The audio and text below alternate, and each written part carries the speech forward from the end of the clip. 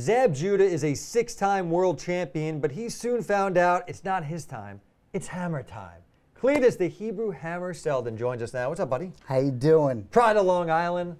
I got a lot of things to talk to you about, coming off the biggest win of your career. Yes. But before we get to that, I want Long Islanders to know a little bit more about the Hebrew hammer, the personal side. Uh-oh. Is that all right? Uh-oh. That's all right. All right. All right, let's first start off with this, the obvious. You don't run into many Cletuses, Yeah. right? I I'm don't the think I only ever one. have other than you. Yeah. So your name, tell me how it originated. I was actually named after Clete Boyer, the Yankee baseball player, the third baseman that won all those championships throughout the years, because he was actually a family friend of a family member, my grandparents. Okay. And they were like, you know what? Growing up, when I was born, hey, we're gonna name him Cletus. Did you After always Clete like Boyer. the name or no? You know, in high school, going into ninth grade. Longwood High School? Longwood High School. I was 98 pounds. So you had to be tough with the name Cletus your entire life. So I guess you just take it, and I enjoy it. I got a brother named Joseph and a sister named Ruth. Obviously a Jewish name. And there's a Cletus. There you go. Well, it's definitely unique. And so, yes, speaking of Jewish, you are a Jewish boxer. Not many of them. Yeah. So how did you get into this sport? Well, not that many Jewish athletes in general, right? There's like me and Julius Edelman. Is like the only ones. There have been Jewish boxing champions in the past. Yes, back in the early 20s, boxing was completely full of Jewish athletes, and that's where the start of it all started. Usually, people in poverty come over from to Ellis Island, and whoever's the poorest usually becomes the best boxers because that's what they're fighting for. I myself, I was always a three-sport athlete, and after high school, I still want to live that dream, the same dream I had when I was a kid. You were a wrestler in high school? Football player, played lacrosse. Anytime there's an activity, I wanted to play. And as a kid, I always wanted to be a professional athlete. So after high school was over, I was like, oh, I can't let it go over me. And I found my way into a boxing gym, and I gotta say, I'm the worst boxer that you have ever seen. Like, I walked in the gym. It was the one in Shirley, room 33. It was a very hardcore boxing gym. A lot of great fighters came out of there. Joe Smith Jr., Adam Willett, Leon Green, so on and so forth. You weren't good. No, I was horrible. They came in, you pay all the money up front because it's ran by the town, and they beat me up. I said, damn, I'm gonna buy my own equipment. Came back, and I took my lickings for an entire year, and throughout the process of that, I seen that these guys that were beating me up, they were only there for about 2-3 days a week. So I decided to come every day. And then I decided to come 2 times every day. Okay. And then within 1 year, I was beating those kids that had been there forever. And I started boxing at 22, which is like pretty late. The latest in the boxing game. It's like being a professional football player at 22. Sure. It's like, yeah, right, it's not going to happen. And I took that same concept of outworking everybody into the professional ranks. And as we've seen last Friday, I outworked my opponent, who was a 6-time world champion. Won in the 11th round. Ref stopped the fight. You're the champ now. You only have 1 loss in your career. You got a lot of knockouts. I'm going to get to that, but we see the beautiful championship belt here. And to the left, or the right, depending on how you're looking, we see, what are these? These are... Because I feel like talking to you, this is almost more of your passion than boxing. Yeah. I don't watch too much boxing, but I'm a huge-time collector, and that's basically what I've been doing. Funko Pop. Funko Pop. So Funko is the company, and these are Funko Pops here. And these are things that I've been collecting over the past 3 years or so. And I had a really big addiction for them. And it turns out that me collecting them, they will actually have a tremendous amount of value on them. This Funko Pop right here, this holographic Darth Maul, this thing goes for $3,000. I paid $1,100 for it. So it's okay. So that was good value. I don't even want to touch it. Yeah, this one you can't touch. And you're serious about that? Oh, yeah. Because I tried to take these out of the box before. You were like, whoa, whoa, whoa. Don't touch those pops. All right. I said you could touch this one. Thanks. Little Pillsbury Doughboy. Okay.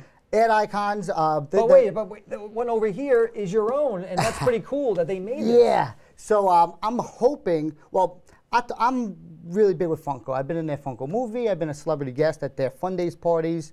And I told them, don't make me a pop until I win a world championship. But there was a custom artist who won an award there who actually made me my own personal pop. That's pretty awesome. Yeah, so I got about 3 or 4 different ones. People make them for me all the time. And I get to share with them, and I love to get to see them all the time in the collection. Why show do you, them I off. mean, you have a whole box here, and Yeah. we'll show a bunch of them. And So give me one more that you all like right. so much. So this is Snap, Crackle, and Pop. This pop is based off of ad icons. Can I touch this one? Yeah, or go no? right ahead. All right. This pop, these Rice guys are Krispies. cute. Yeah, Rice Krispies, right? So growing up, everybody loves cereal, right? Sure. Who doesn't want to have that on their shelves? I have another one. You know, that goes for about $40. This goes for about $500. It's a Tony the Tiger, which is a pretty cool pop. I got so many different ones. I own about 2,600 of these things.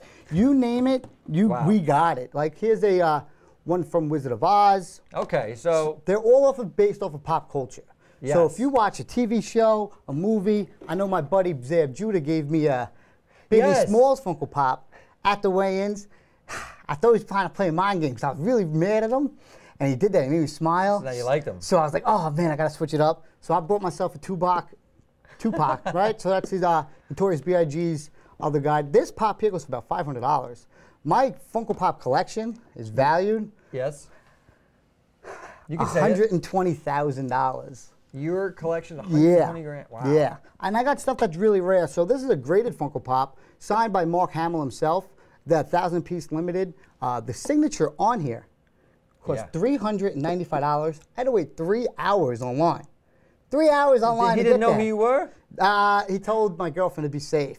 And I got it graded. This is the only one in the world that's actually signed on this figure. It's only 1,000 pieces here. I brought some other ones.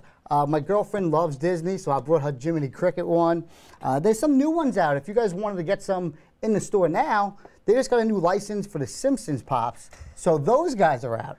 I own about 2,600 of these things. You didn't bring them all here, did you? Not even close. This is about $10,000 in value here. This just a Target exclusive. This goes for $90. Okay. If you wanted to buy it in the secondary market. There's a future for you after boxing is over. Whew, I you think. have no idea. Conan has a pop. Everybody gets the pop treatment. And one of my other personal favorites is this 2-pack right here. I love these things. They're all based off of pop culture. So if you're into video games, TV, music, you name it, they got it. And they have the license for it. Okay. All right. Funko is my game. Yeah, I'm telling you, man. I can go for 10 hours for this. I know you I can. love my pops. I love collecting, baby. All right. Well, yeah, that'll be part 2 of this. But boxing. Boxing. Your other passion. Yeah. So, you know, Hammer Time, we've got the knockouts. You're on the comeback trail. Big win. I would say probably biggest win of your career. A dominant effort.